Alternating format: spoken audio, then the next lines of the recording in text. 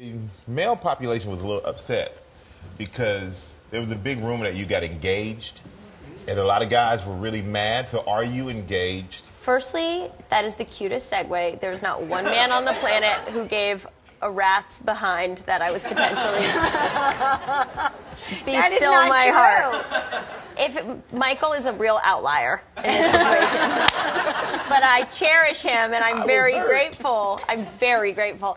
I'm not engaged. You know, I love my boyfriend. We're very committed to each other, but these are actually, it's a stack of friendship rings I wear with my best friend, Jenny Connor. They're super cute. Thank Jenny you. Connor, you're a co-creator. Jenny Connor, Yeah, who I make girls with, Right. and we have a series of friendship rings we've amassed over time, and yeah, it was, I have a really beautiful ring my boyfriend gave me, but one of the stones fell out, and I'm waiting for him to replace it. And With a larger one?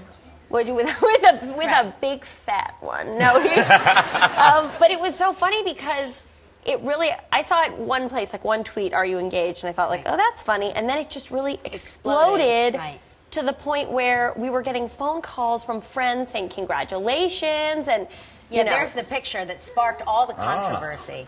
Clearly, you are showing us an engagement. Oh, clearly. Did Jack's family, did your family, did any of your family members hit you up? Jack's mother she's got a Google alert, so She's so excited. I mean, she was definitely, I think she would be more excited if she thought we had told her. Right. You know, but in this situation, she was like, what kind of weird secret operation are you running? She was chill about it, but he did get a lot of texts from friends to the point where I was like, people are going to start getting offended that we're not inviting them to our wedding if we don't dispel this rumor. And so we adore each other. We're having a great time living together and living with our crazy dog, but we are not at the moment engaged.